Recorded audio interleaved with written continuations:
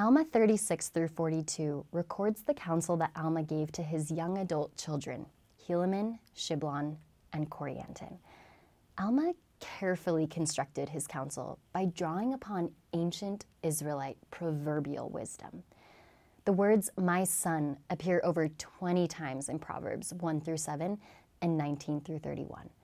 In Proverbs, Alma would have found inspired wisdom directed from a father to his individual sons. Among ancient Israelites, that body of proverbial wisdom was the source for giving paternal guidance. Just as the proverbial father counsels, "My son, incline thine ear unto wisdom, and apply thine heart to understanding," Alma likewise tells his sons Helaman and Shiblon to remember, my sons, and learn wisdom in thy youth, yea, learn in thy youth to keep the commandments of God.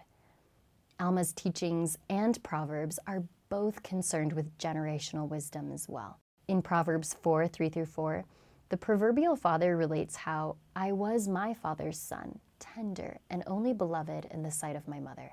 He taught me also and said unto me, Let thine heart retain my words, keep my commandments, and live."